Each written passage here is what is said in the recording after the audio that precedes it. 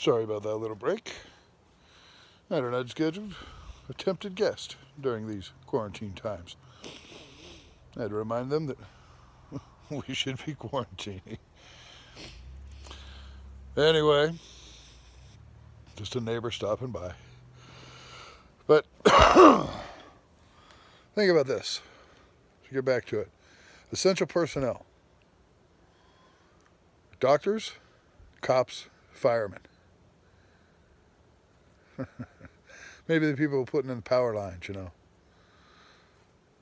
Nobody thought of the guy at fucking Circle K, or the girl at Circle K, or that poor guy stocking the shelves at Walmart, or Wearmart, or Buymart, or wherever the hell you're marting your clothes and your food and your essentials.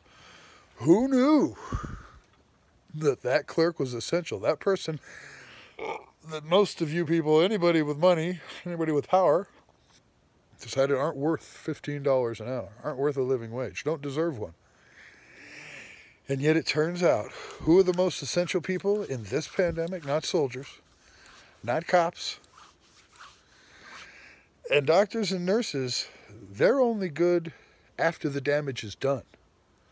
The real front line in this deal, the real fucking front line, are your janitors, your sanitation personnel.